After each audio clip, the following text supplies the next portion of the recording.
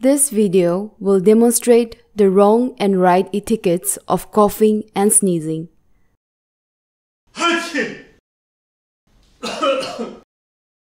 First, observe social distancing of an arm length. Use handkerchief or a tissue paper to cover your mouth so that droplets does not reach the people around you.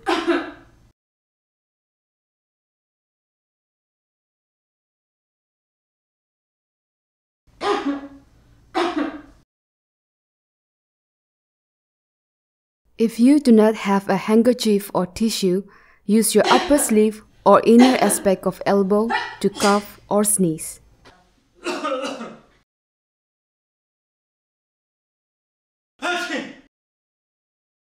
If you use your bare hands to cover your mouth while coughing or sneezing, wash your hands with soap and water.